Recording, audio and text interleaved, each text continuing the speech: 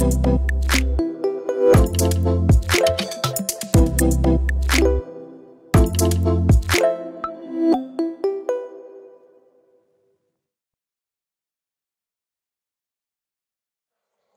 everyone. Have you guys seen enough tools yet? So I thought that I would construct this presentation a little bit differently. We are going to talk about a tool, but I promise that's not me. So first off, we're going to talk about multimodal AI agents. So this is going to be a little bit more technical than some of the other presentations, but I promise you it's all well-intentioned. But first, I'd like to think that you guys want to know who it is that you're talking to or who is speaking at you, right? So that's me, Brennan Woodruff. I was 20 pounds lighter back then because founder time add some weight. I'm a Hoosier, so if there's any Hoosiers in the crowd, go Hoosiers. Our basketball team sucks this year, but that's okay. I spent my time cutting my teeth in KPMG's deal advisory group doing cross-border M&A at KPMG. And that took a very long UberX from New York out to San Francisco to work for Uber.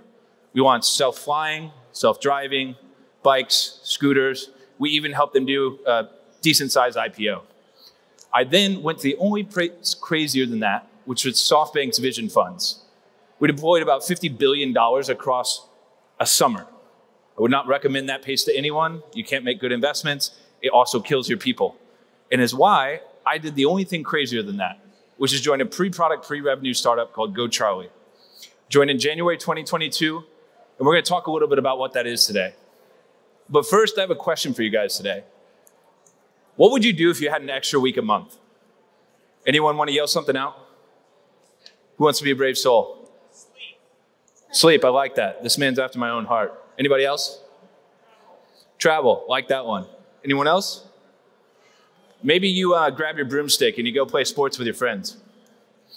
Or maybe you read those books that you've been meaning to. I have a huge stack at my house of every book that I hear about on a podcast and just never gets read. Maybe we actually have time to do that now. Maybe you learn to cook with your favorite celebrity. Personally, I'd love to cook Christmas dinner with Brad Pitt, but maybe that's just me. Or maybe you're going to go after me and you're just going to spend some time sitting at the beach. But how do we get that extra week back? Well, spoiler alert, it's AI agents. All right, so we're going to talk a little bit about what are AI agents, but we're not talking about these agents. You've seen the Matrix. They're not after you. They're not trying to put you back in the source code. That is not what we are here to do today. We're here to talk about these agents. Cute, cuddly, fun, and your new AI teammate. So AI agents is a complex term. There's going to be a bunch of people that argue about the definition. The way to think about AI agents is teammates. Now, why a teammate, right? So they need onboarding. They're only as effective as you make them. Give them the right information. But then they know how to use tools, right? They help your work move faster.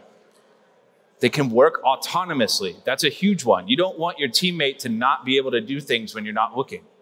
But most importantly, they won't gossip about you or have fake sick deadlines.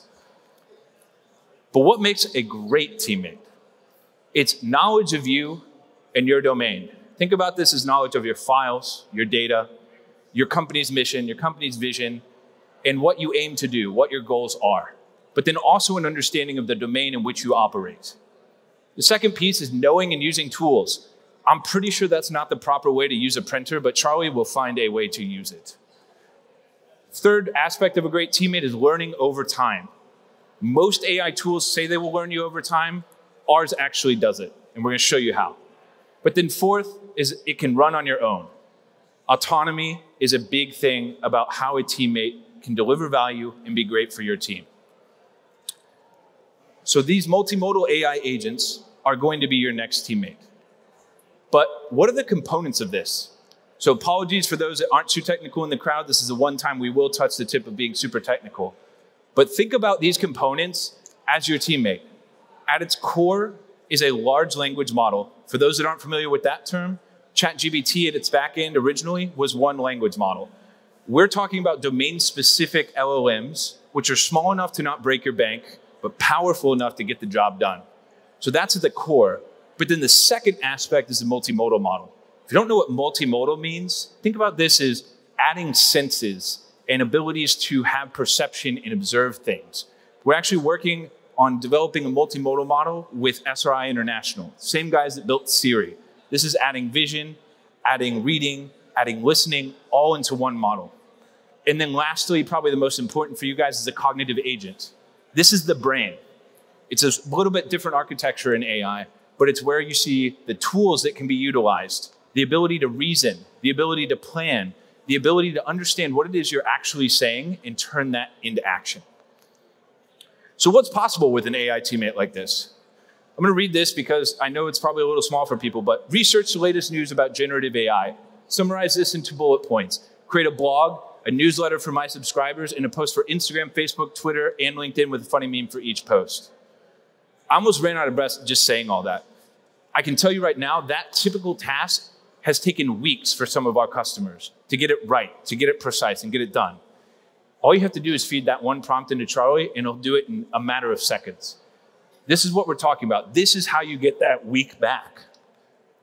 Now, we've built Charlie in that specific mindset of delivering that teammate, that dream experience, that week that you want back every single month.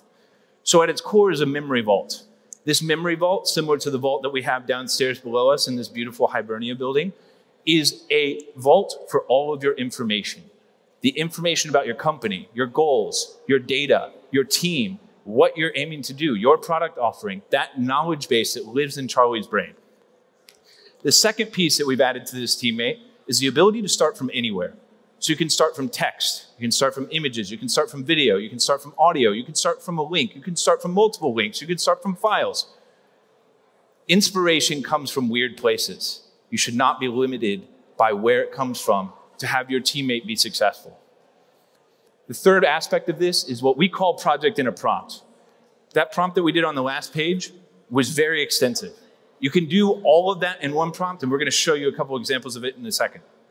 But then lastly, this is all powered by Charlie 1. Charlie 1 is a first of its kind, uncensored large language model that is now available for commercial use. This means that the AI model will not resist your requests, will not require you to tip $200 to get something done, but also allows you the control to ultimately have the AI tell whatever it is that your story is. Now, these are just some of the use cases that are possible. I know this might be small for the people in the back, but they really fall into 4 categories right now. One is create. So think about creating text, creating imagery, creating audio, creating video. But then the second area is repurpose. So think about anything to anything. We started about starting anywhere. Well, we want to go anywhere. So that's what the repurpose area is for. Analyze. Think about this as being able to upload your data, upload your files, and have the AI specifically answer questions or derive insights from that information. How many times have you gotten this big Excel file and you have no idea what you're supposed to do with the thing, or no idea what the main points are? Well, Charlie can help you do that. Lastly is the research capability. We're going to talk about some of these, but we find that research is not just finding a bunch of links. It's about deriving insights. It's about telling stories. And so we've given you the ability to have malleable research as part of your product experience. But I figured it's a little bit more fun to take Charlie for a walk. Now, I have some personal experience with this particular venue from my time with the Guardsmen, for anyone that's familiar. So I knew that Wi-Fi wasn't going to work. So we're going to do a little bit less of a live demo and more of a discussion here today. So first is you can have an unlimited competitive research teammate. So this is just a simple prompt. My client's Coca-Cola. Research the latest advertising news about Pepsi this week and summarize it into a report. We work with a lot of agencies. Many agencies, this is actually a workflow that they perform on a weekly basis and send it to their client. This is now done in 2 seconds and in a format that you can just forward on to your client. Boom, 3 hours saved right there. But then you can have a teammate for unlimited proposals. You're a high growth operation. You want to make lots and lots of proposals. You want to do those more and more. More shots on goal means more revenue. So what we've introduced is you can combine the web scraping tools with Charlie's knowledge of you, knowledge of your services, and even knowledge of your hourly rate, and make this proposal in a few seconds. That means hundreds to thousands of proposals every month going out. Estimated time savings for this task, 5 hours. So then let's do something that's a little bit more, let's call it resource intensive. Anyone in here that works in SEO or is familiar with SEO or blog writing understands that there is a very complex task. AI blog writing tools are a dime a dozen, but all of them make you do way more work than what you probably should. So with Charlie, what we've done is we've embedded that workflow in the back end. So Charlie uses a SERP analysis. It uses an understanding of SEO. It uses an understanding of the proper keywords. It does web research. It fact checks.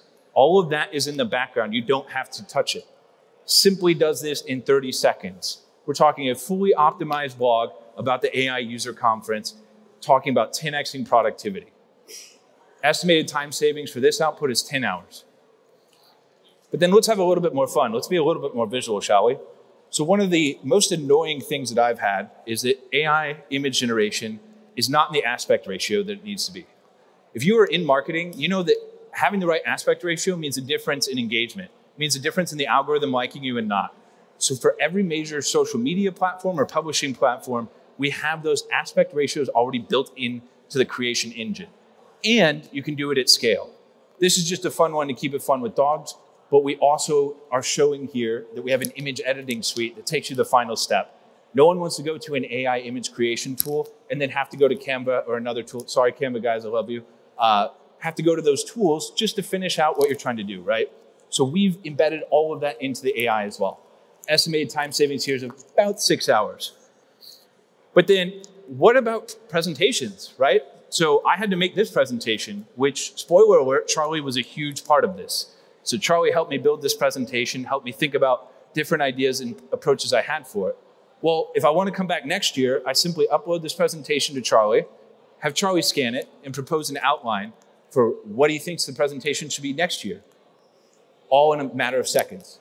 It took me 10 hours to actually plan this presentation, so this was something that Charlie can actually do fairly quickly.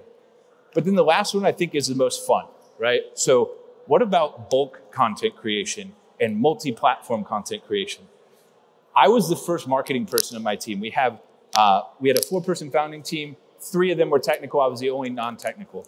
And let me tell you, I was a finance guy, not a marketing guy. It's been learned over time. But the most painful thing that I had to deal with was telling that same message across every platform we wanted to resonate on. So I'd have to take that Facebook message and put it on Instagram. I'd have to take that Instagram message, put it on Twitter. I'd have to take that and put it on LinkedIn. Well, with this workflow, you can just do it all at once. So I actually recorded a product video walkthrough. Sorry. I actually recorded a walkthrough of a new product release. And so every time that we release a new product feature, I just simply take that YouTube video link, throw it into the mixer, and I have it create all of the content that we want to go out for that specific feature. This used to take me 40 hours to do before we release this feature, to tell that message across each platform. Not only that, but Charlie is trained to each platform's best rules for engaging, best rules for content structure, and best rules for tonality, all in consideration of all the information that you've already given Charlie. So, what are our customers seeing? We were saving 17 grand a year on average for our customers. We're seeing a 100% increase in writing output, a 40% increase in clients served for our average agencies. And then most importantly, the metric I'm proudest about is 25% reduction in employee churn. And specifically noted as AI being available for them to do their work.